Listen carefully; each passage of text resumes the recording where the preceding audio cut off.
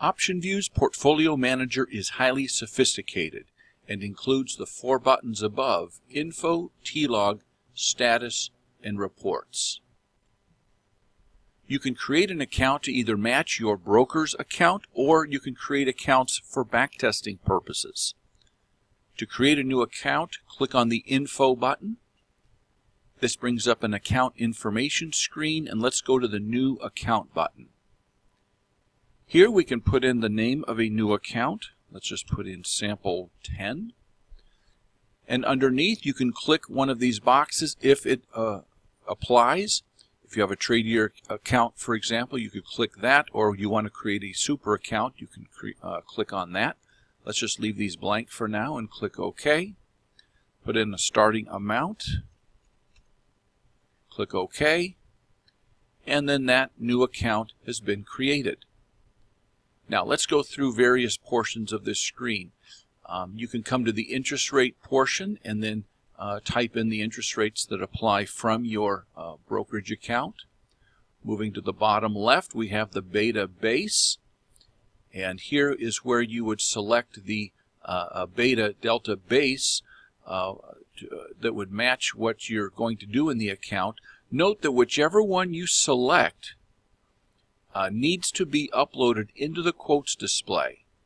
All right, so you want to make sure that that is done before you select one and change it from SPX, for example.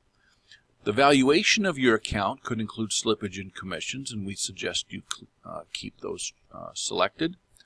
Down below, GL to include previously realized GLs. We'll address this later, but let's go ahead and make sure that that is checked. And if you like to roll covered calls and reduce the original net of a stock purchase, you could click on the Adjust Open Positions Original Net. Let's leave that unchecked for now unless you like to do that. And then we come to the commissions. Bottom left, the commissions for securities. Let's click that Schedule button. This brings up the screen where you can input the commissions that match your brokerage account or that you want to apply to your backtesting. We go to the per option and we can put a per option charge of, say, $1. If there is a ticket charge, you could put that in the transaction base fee, and if there's a minimum, you can certainly put that there. And sometimes one of the schedules is a little bit less, something like that. That would be a discount schedule right there. Others would have a base fee of, say, $5.95 on top of that. Okay, and you can do the same over in stocks and bonds and customize this according to your brokerage schedule. And that's for securities. We come to the futures commission schedule, and we could do the same thing. You might have a option open and closing, etc. Have it look something like that. And then if you want the account to be tied to a brokerage, go to the Configure Trade button. Click that.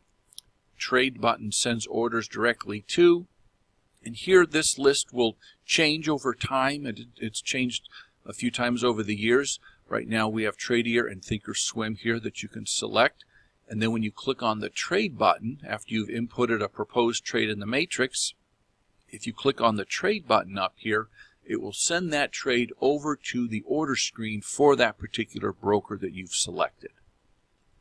Okay. Finally, let's come to securities margins.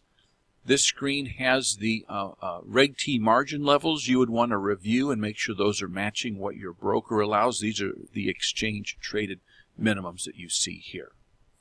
So once you've addressed all those areas, you can click OK, and then you have now a new account all set up.